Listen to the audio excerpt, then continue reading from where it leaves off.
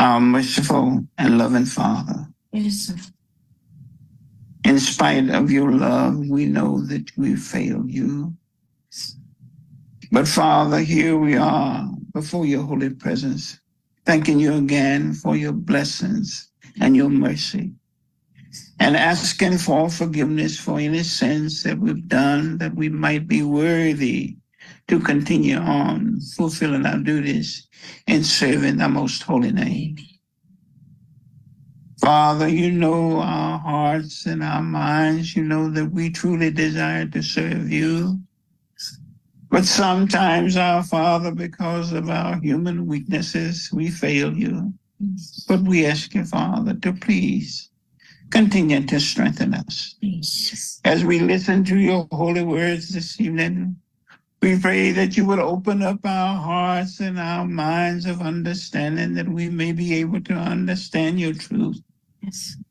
And we'll be able to have the faith that Shadrach, Meshach, and Abednego had in fulfilling their duties before thy most holy sight. Amen.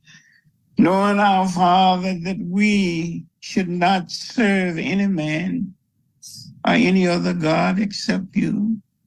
And we ask you, Father, to grant us that faith so that we may be able to overcome the many obstacles that we encounter in this life, and we'll be able to go on fulfilling our duties and serving the most holy name. Amen.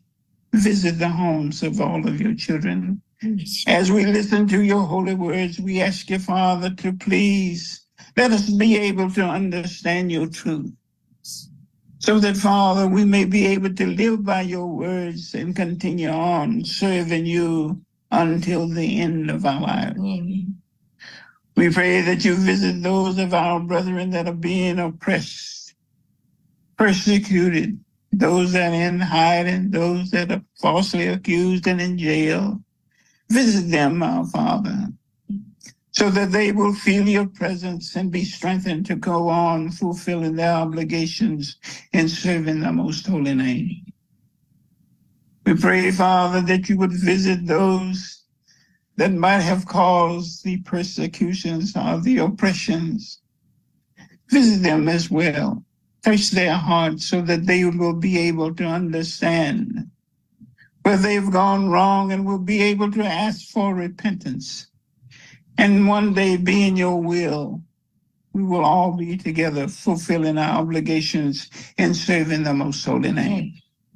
Our Lord Jesus Christ, we call on you, asking you that you would please be in our midst and take our prayers to the Father, asking the Father to hear our prayers and forgive our sins so that we can continue to serve you and our Father until the end of our lives.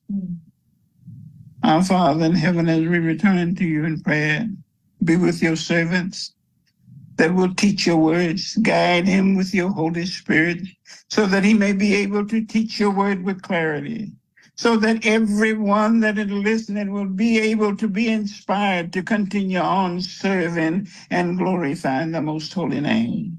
We truly believe, Father, that you will be with us throughout our Bible study, and that you've heard the prayers of your children, and that you will grant your blessings, because we ask everything in the name of thy Son, Jesus. Amen.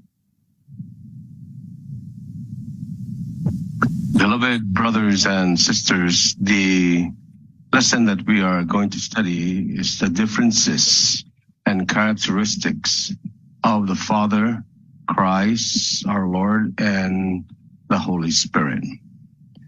There are those who, because of having some kind of characteristic, they conclude that these three are one God.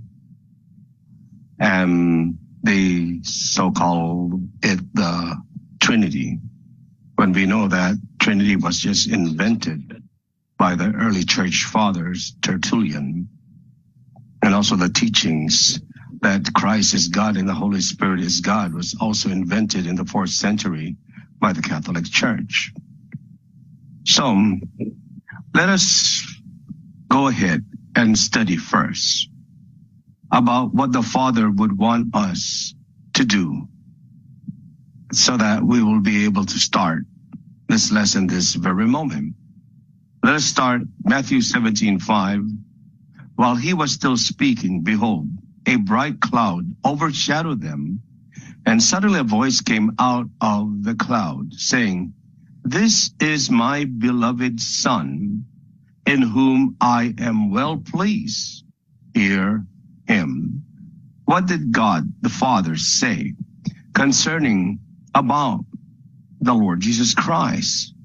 This is my beloved Son. And what else did he say? In whom I am well pleased, hear him. What does the Son have to say about the Father who spoke these words? In John 17:1 and 3, Jesus spoke these words, lifted up his eyes to heaven and said, "Father, the hour has come. Glorify your Son, that your Son also may glorify you. And this is eternal life, that they may know you, the only true God, and Jesus Christ, whom you have sent." The one who spoke a while ago, the Father in heaven, saying, "This is my beloved Son, hear him." What does the Son have to say to the Father? Well, he looked up to heaven and said, "Father." So he's speaking to the Father. Who is speaking to the Father? Our Lord Jesus Christ. What did he say to the Father? This is eternal life, that they may know you, the only true God. And how about Jesus? And Jesus Christ, whom you have sent. Now, who is greater, the sender or the one that is sent? Of course, the one that sends. And who is the one that sent? The Son. The Father. Did not the Bible say in John 3:16, "For God so loved the world and sent his begotten Son"? See? So God the Father was the one who sent his Son. That alone shows that the Father and the Son, they're totally two different beings. Another thing is, if our Lord Jesus Christ is sent by the one true God, the Father, and knowing that the Father is the only true God means you have eternal life, how about the Holy Spirit? Who sends the Holy Spirit? According to the Lord Jesus Christ, John 14:26. But the Helper, the Holy Spirit, whom the Father will send in my name, he will teach you all things and bring to your remembrance all things that I said to you. Who sends the Holy Spirit? The Father, according to the Lord Jesus Christ. And according to the Lord Jesus Christ, Jesus himself, the Son, was sent by the Father. So both the Holy Spirit and our Lord Jesus Christ were sent. So who else sends the Holy Spirit? Let's read John 15:26. But when the Helper comes, whom I shall send to you from the Father, the Spirit of truth who proceeds from the Father, he will testify of me. What did our Lord Jesus Christ say about the Helper, the Holy Spirit? He spoke that I shall send to you. So the Father sends the Holy Spirit. Our Lord Jesus Christ also sends the Holy Spirit. And the Father sends the Son, our Lord Jesus Christ. Now, if we were to conclude that these three are one true God, what do you think is going to happen? Beloved brethren, how many spirits does God send throughout the world or throughout the earth? Revelations 5:6.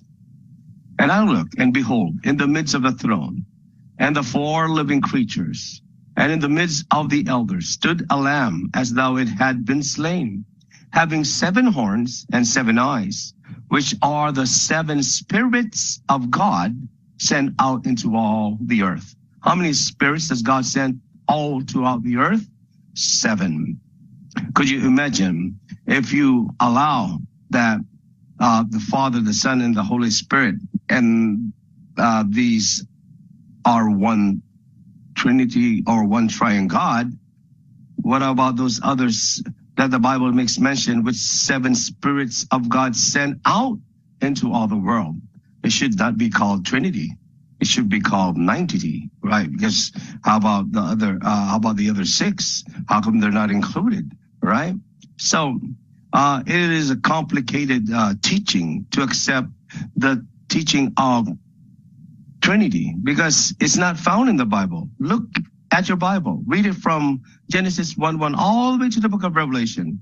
You cannot find the word Trinity or triune God. Why so?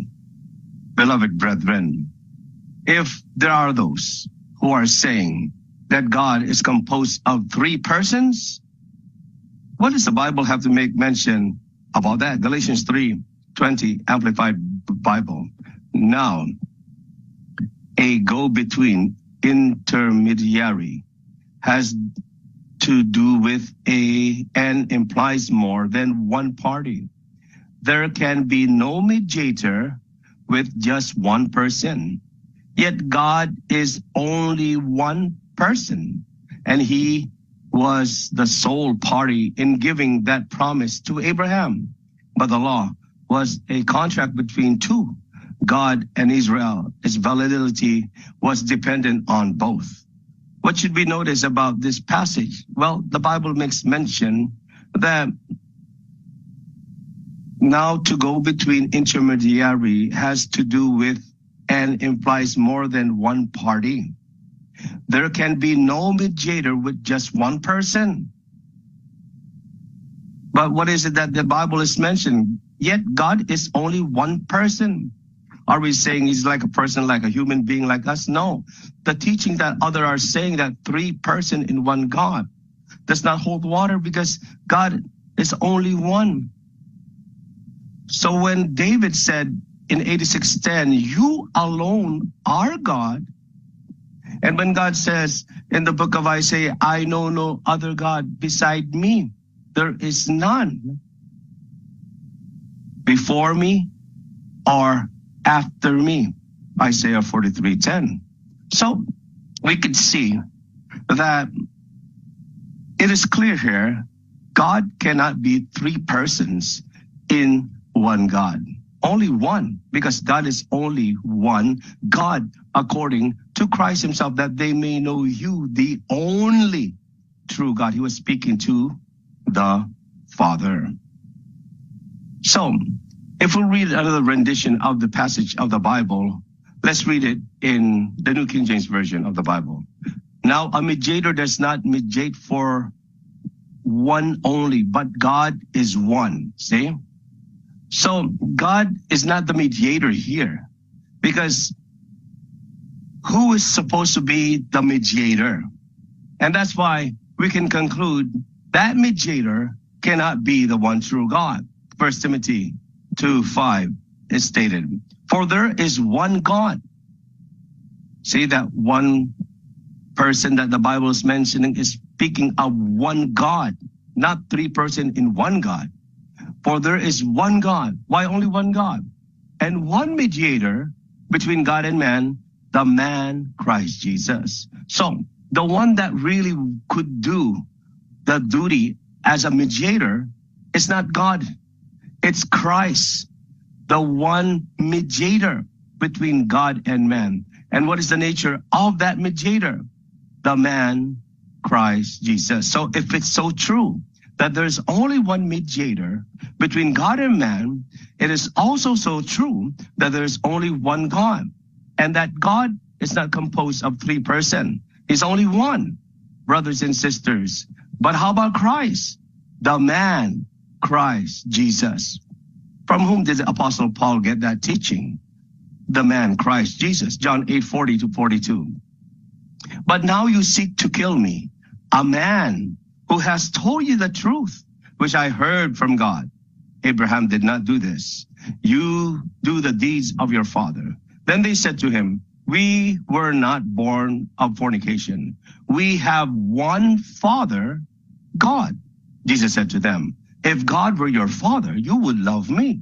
For I proceeded forth and came from God, nor have I come of myself, but he sent me. So it is so clear here. From whom did the Apostle Paul get that our Lord Jesus Christ is a man?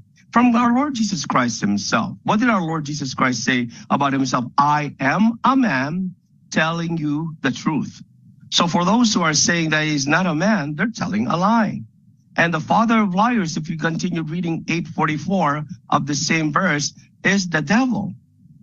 And of course, we don't want to be the children of the devil, because those who listen to the words of God, they are of God. But if they don't listen to the words of God, then they are of the enemy of God. Who's that? The devil. John 8:47. And so what does John 8:40 have to say when Christ says, I'm a man telling you the truth, which I heard from God? So from whom did you hear that he's God, Jesus? Well, for sure you did not hear from Christ himself. And for sure you did not hear from God, who alone is the one true God. Who's that? Well, even those who are accusing our Lord Jesus Christ, they say, we have one Father, God. So what did our Lord Jesus Christ conclude? Jesus said to them, if God were your Father, you would love me. Why? For I proceeded forth and came from God. So who did Christ come from? From God. Who is that? The Father. What did he have to say about himself? Nor have I come of myself, but he sent me. Remember, the one who sent the Lord Jesus Christ is the Father, and the one that is sent is the Son. So how could they be one in saying that they are one true God, when Jesus already replied to us, if God were your Father, you would love me, for I proceeded forth and came from God. So he's speaking, came from God. Do you know that God that he's saying? If you read, we quote the verse in 2017 of John, as Jesus said, do not touch me, for I have not yet ascended to my Father, but go to my brethren and say to them, I'm ascending to my Father and your Father, and to my God and your God. Do you remember when our Lord Jesus Christ was about to die? What did he say in Mark 15:34? My God, why have you forsaken me? So even our Lord Jesus Christ, we could see that he was crying out to a God in the time that he is in despair or about to die. But that God that he was calling to, is he also a man? Let's read 23:19. God is not a man that he should lie, nor the Son of Man that he should repent. Has he said, and will he not do? Or has he spoken, and will he not make it good?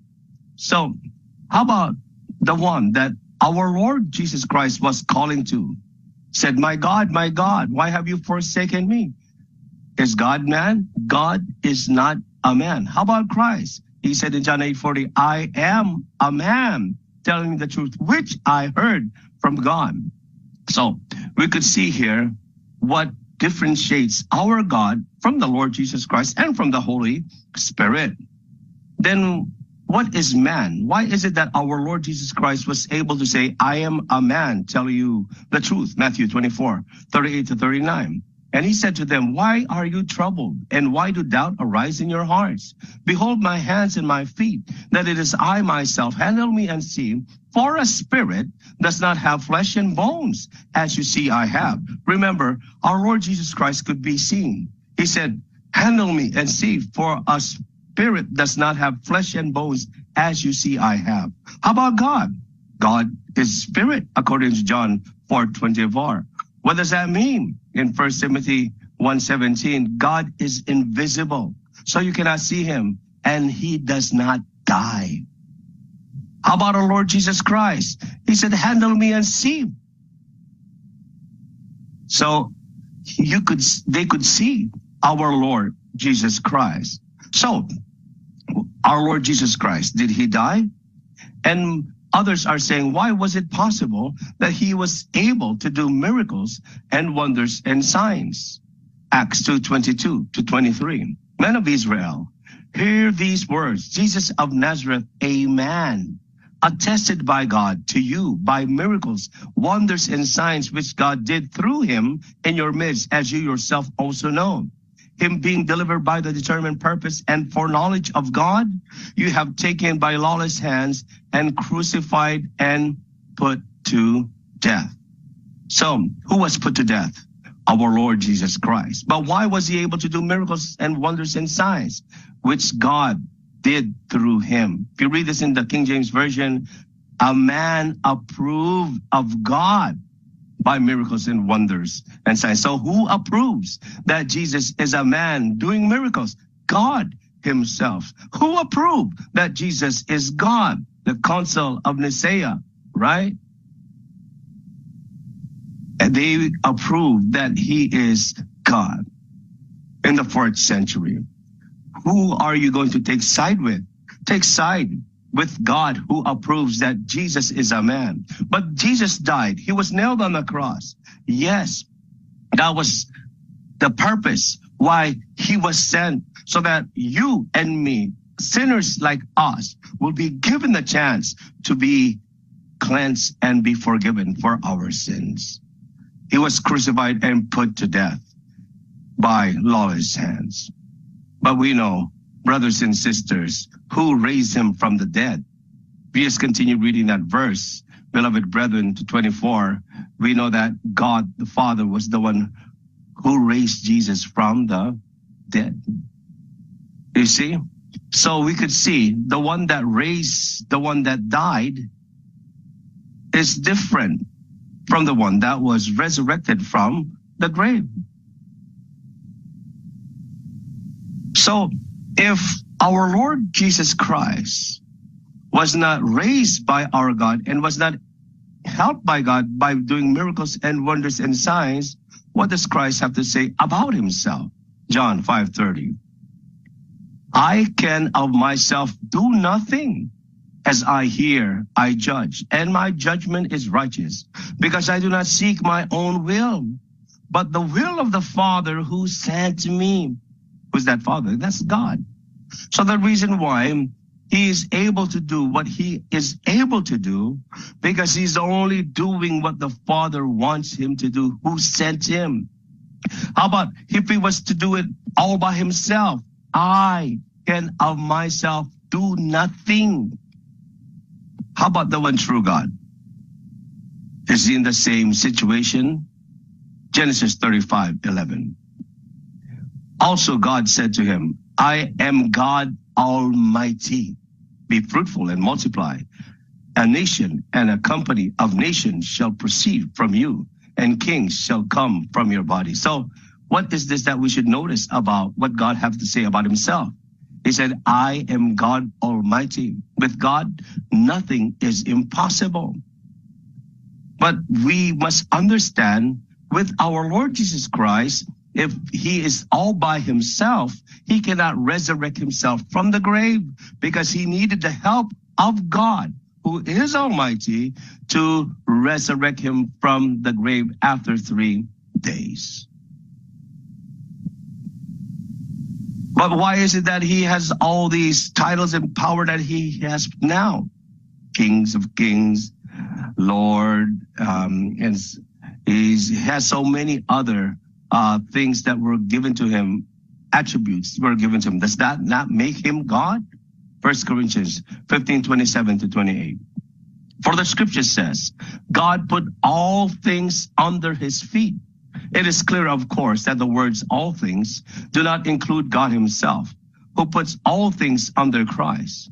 But when all things have been placed under Christ's rule, then he himself, the Son, will place himself under God, who placed all things under him, and God will rule completely over all. So what is this that we should notice about our Lord Jesus Christ? All things were placed under his feet. Who placed all things under his feet? God. But when you say all things have been placed under his feet, who is not included there? God is not included there in the word all things. The Bible says, do not include God himself, who put all things under Christ. Why? Because God The Father is almighty. So what is it that our Lord Jesus Christ will do when due time, when time will come? But when all things have been placed under Christ's rule, then he himself, the Son, will place himself under God, who placed all things under him, and God will rule completely over all. You can see, brothers and sisters, they cannot be equal with one another. How sure are we that they are not equal? And let's read in 1 Corinthians 3:23. And you belong to Christ, and Christ belongs to God. So when we belong to Christ, does that make us Christ? When our Lord Jesus Christ belongs to God, does that make him God? No. If that's the case, there will be so many gods. Because once we belong to Christ, and then Christ belongs to God, we also belong to God already, because we belong to Christ. So brothers and sisters, it is a complicated teaching to say that Jesus is the one true God and the Father is composed of three persons. Merely they say the Father, the Son, and the Holy Spirit. So how do we know that they are not equal? There are things that they may be equal in, but not in the sense of being God. Let's read in John 14:28. But I want you to know that the head of 1 Corinthians 11:3. But I want you to know that the head of every man is Christ, and the head of the woman is man, and the head of Christ is God. So why are they not equal? Because the head of Christ is God. It's like if the man is the head of the woman and Christ is the head of the man, Christ cannot be the head of God. God is the head of Christ. So we could see, brothers and sisters, they're not equal. The proof of it, who mentions that they're not equal? John 14:28. Let's read. You have heard me say to you, I'm going away and coming back to you. If you love me, you will rejoice, because I said, I'm going to the Father, for my Father is greater than I. When you say greater than I, you cannot be equal in that matter. But where could we say that they might be or may fall in the category of being equal? If it's not being equal in beings or being God, because they are totally different from one another. Let's read here in John 10:36. Here in 1 Peter 1:15-16 first. Let's read. But as he who called you is holy, you also be holy in all your conduct, because it is written, be holy, for I am holy. What should we notice about God? He's holy. He said, I am holy. How about the Lord Jesus Christ? Let's read in John 10:36. Do you say of him whom the Father sanctified and sent into the world, you are blaspheming, because I said, I am the Son of God? See, he's saying the Son of God. He's not saying he's God the Son. No, the Son of God is different from the Father. The Father is the one that made him holy. So why is Christ holy? Because we know in 1 Peter 2:21-22, he never sinned, because the Father sanctified him. So where could they be equal? In holiness, but not in power, and not being in one as one true God, because there's only one God according to Jesus. How about Jesus now? Where is he at this very moment? In Colossians 3:1, he's seated on the right hand of God. And what is the nature of Christ? They're seated on the right hand of God. If you read Psalms 80:17, there is a man sitting on the right hand of God. Who's that? Our Lord Jesus Christ. That's the reason why if you read 1 Corinthians 15:47, the first man is of the earth, Adam. The second man is the Lord from heaven. Who's that Lord? That's our Lord Jesus Christ, seated on the right hand of God. That's why if you read Psalms 110 and 1 or 11, it says there that the Lord said to my Lord, sit at my right hand. So there's this one Lord. Which Lord is that? In Psalms 91 and 2, the one God from everlasting to everlasting, that's the Lord God that has his lordship is never made. Acts 2:36, Christ's lordship was made by the Father. So the reason why Christ is Lord, because he was made Lord. But the meaning of Lord, Luke 6:46, why do you call me Lord, Lord, and do not do the things which I say? It only means that we have to obey and follow what they have to say. And so, if the Lord God, the Father, the Almighty God, told the Lord Jesus Christ, who was made Lord, to sit on his right hand, that Lord on the right hand of God is a man, according to Psalms 80:17. How about the Holy Spirit? What does the Bible have to make mention of that? Psalms 51:10-11. Create in me a clean heart, O God, and renew a steadfast spirit within me. Do not cast me away from your presence, and do not take your Holy Spirit from me. So the Holy Spirit is, we mentioned there, is holy. God is holy, who called us. Our Lord Jesus Christ is holy because God the Father was one that sanctified him and sent him into the world. Yes, in holiness. We could say that these three, they are holy. God the Father, the Holy Spirit, and our Lord Jesus Christ. But to conclude that they're one true God, three persons in one God, it's wrong because the Bible already indicates to us that the one God is only one. Not three person, only one, beloved brethren. And another thing that we should also consider, the mediator between the Father and the man to the Father, or the God, one true God, is our Lord Jesus Christ. And so, how does the Bible show an illustration that these, the Father, the Holy Spirit, and our Lord Jesus Christ, totally are different from one another? Acts 10:38. How God, or speaking about God here, anointed Jesus. So there's God. He anointed Jesus, the Son of our Lord God, Jesus of Nazareth. What did he anoint with? What did he anoint Jesus with? With the Holy Spirit and with power. So the one that anointed Jesus was God. And the one that was anointed was Jesus. And what was anointed to Jesus by God the Father is the Holy Spirit. And why was he able to do all these miracles and wonders and signs? Because the Bible says, who went about doing good and healing all who were oppressed by the devil, for God was with him. So if we are being oppressed, brothers and sisters, and we know what happened to the church in this last days, there have been those who have been oppressed. We should ought to approach God the Father, who is Almighty. We should also approach our Lord Jesus Christ, who is the throne of grace, as written in Hebrews 4:14 and 16. And let us ask the Father in heaven not to take away the Holy Spirit from us, and to create in us a clean heart.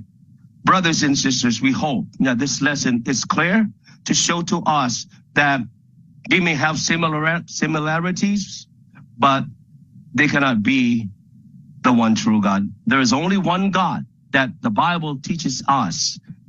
That's the Father, taught by the Lord Jesus Christ. And knowing the Father as the only true God, according to Jesus, means eternal life. Are you interested with your eternal life? Then hold on to the teachings that our Lord Jesus Christ taught to us that will give us eternal life. This is our lesson. Let us pray. Our Father in heaven, we thank you once again for helping us to clearly understand the great difference between you and your Son and the Holy Spirit that is sent to us in times of our needs. Thank you so much, dear Lord Jesus, for always being the throne of grace. We approach you and give and convey to you all the things that we experience in this life. Please send forth the Holy Spirit that comes from our Father. And also our Father in heaven, may you send the power of your Holy Spirit into the lives of your people so that we'll be edified and strengthened and will be able to overcome all things that may come in our lives. Father in heaven, we return to you